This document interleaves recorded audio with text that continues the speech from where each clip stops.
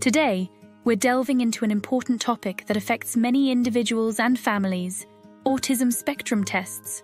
If you've ever wondered about these tests, their purpose, and what they entail, you're in the right place. In this video, we'll be discussing everything you need to know about autism spectrum tests. 1. Understanding autism spectrum tests. These assessments are designed to evaluate behavior and communication skills to determine if an individual may fall within the autism spectrum.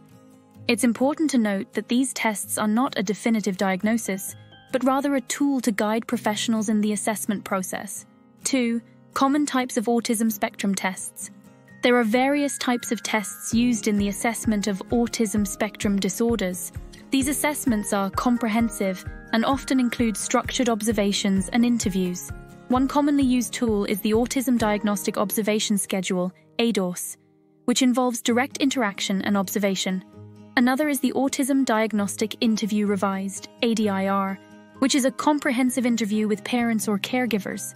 Both of these tests are administered by professionals who have received specialized training in autism assessment. 3. Who administers the tests and when?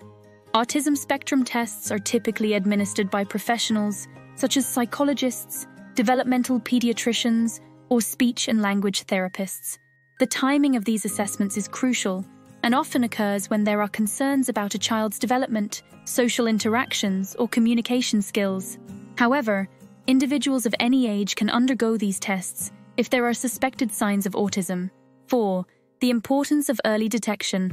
Early detection of autism is crucial for providing timely interventions and support.